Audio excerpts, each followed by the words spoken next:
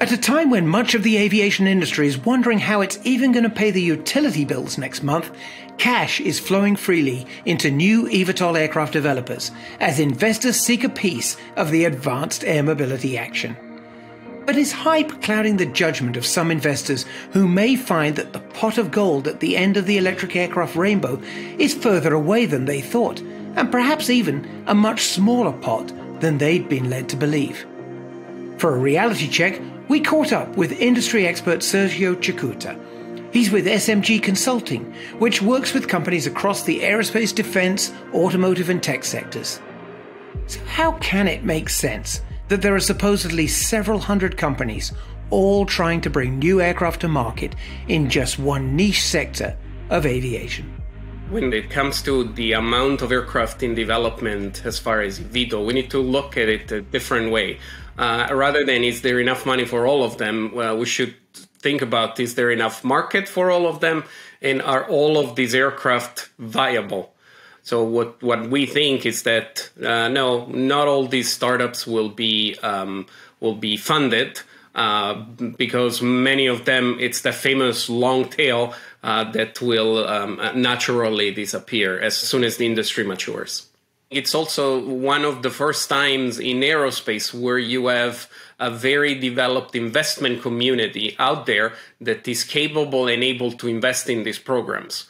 So maybe, yes, it's a little bit of a gold rush, as in we have an enormous amount of new entrants, but at the same time, it's nothing new to aerospace from the 1910s, 1920s, when you would have hundreds of companies try to develop the first airplanes, and out of those companies were born today's Boeings, today's Lockheed Martins, but to arrive to today, you have to go back through many, many years of mergers, acquisition, and consolidation. And I think this is the same road this industry will follow, probably in a much more accelerated way, because today's world moves a lot faster.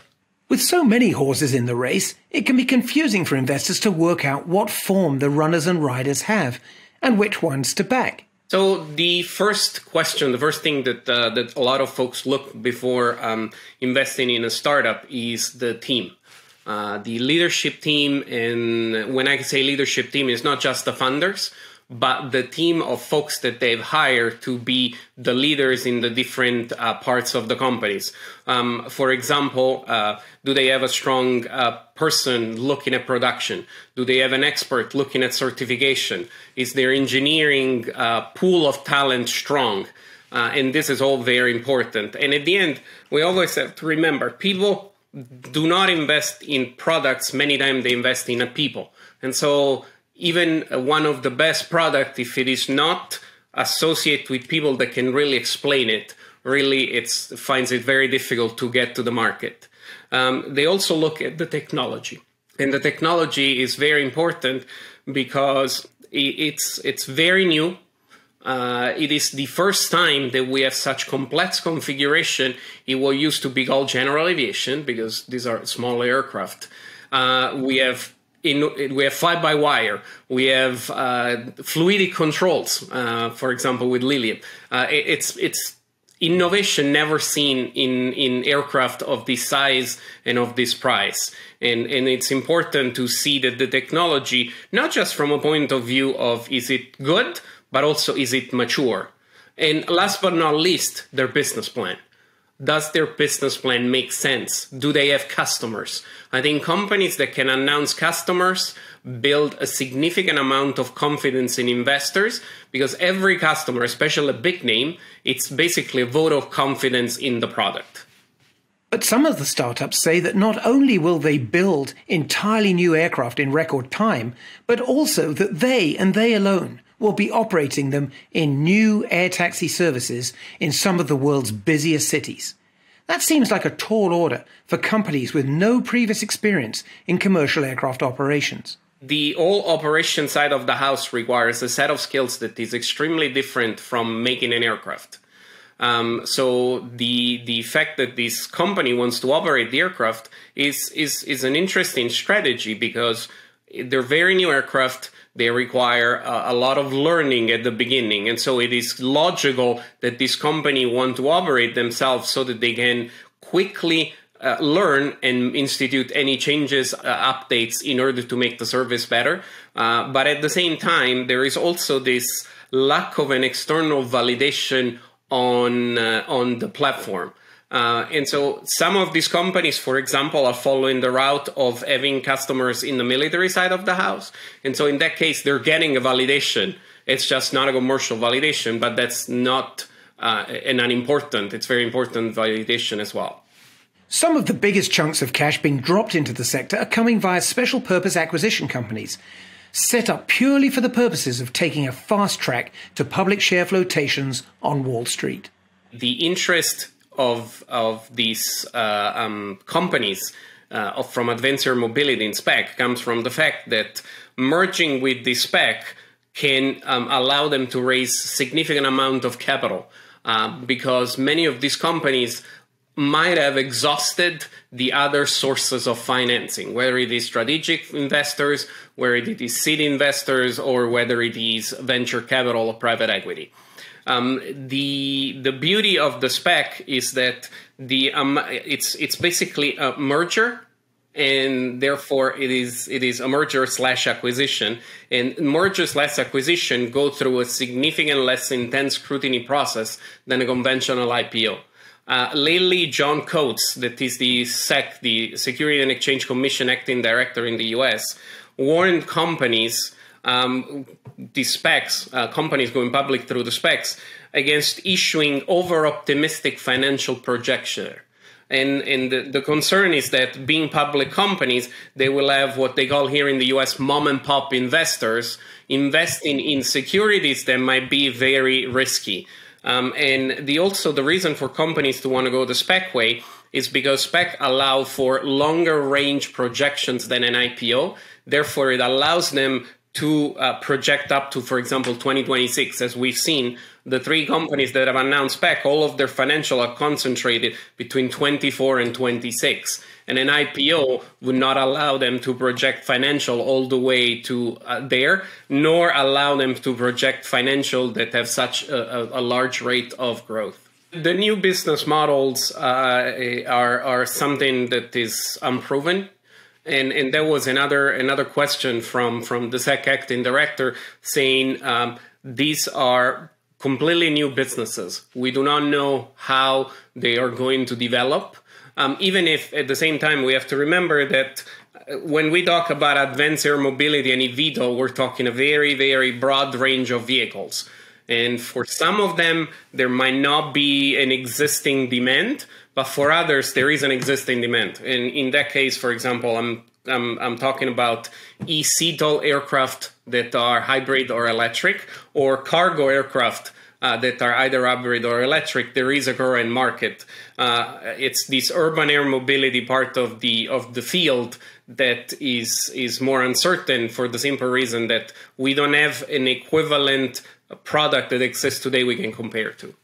And money is also flowing from a mix of venture capitalists, private equity groups, and so-called strategic investors. Venture capitalists are a main source of funding for this sector. In fact, the latest statistic says that the latest round of funding for companies involved in the advanced air mobility industry, 38% of the funding came from venture capitalists, and it actually goes up to 48% if you consider incubators and accelerators. As far as private equity, it's different. Private equity tends to buy already existing companies and companies that are already have a product and they're out there in the market.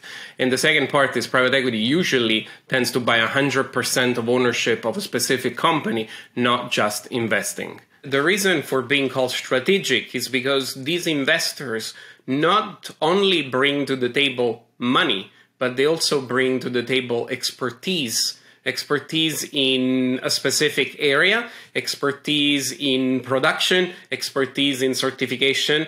And allow me to give a few examples. For example, Boeing participation in Whisk is a strategic partnership for them. And in this case, we have seen the announcement of many of the Aurora, that is another Boeing subsidiary, engineers going to work with Wisk.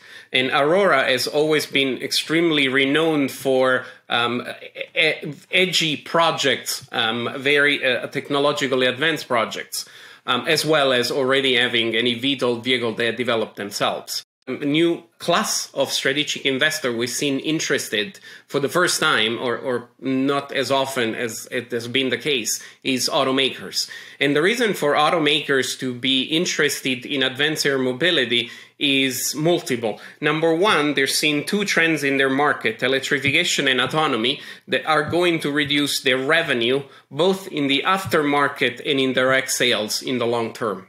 And so they are refashioning themselves as mobility company that not just provide cars or trucks, but they're mobility company that provide solution for mobility to their customers. And one of these solutions could be eVTOLs. So we've seen different ways for this company to participate. We've seen a Hyundai, for example, directly creating a company, this Hyundai Air Mobility.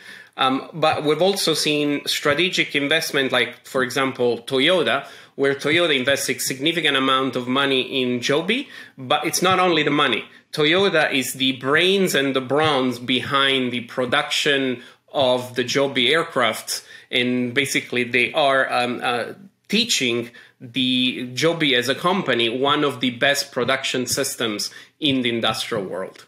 Fine, but how can a company that's never built an airplane before and didn't even exist 2 years ago suddenly be worth billions of dollars? We have seen an enormous wave of interest in electrification in industrial products.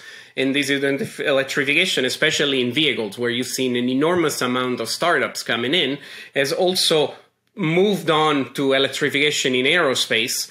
And so some of these companies have benefited from this wave of interest that has created this high valuation.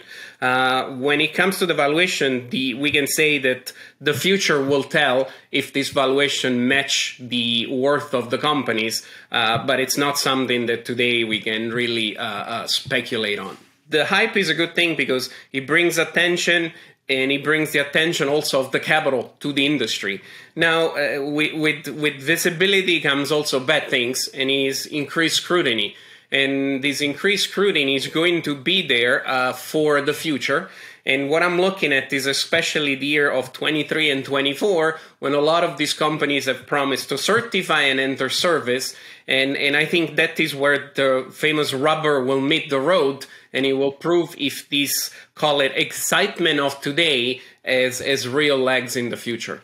As countless aerospace firms have found over the years, it often costs more than they anticipated to bring new aircraft to market. So is there a danger that the newcomers may have bitten off more than they can chew?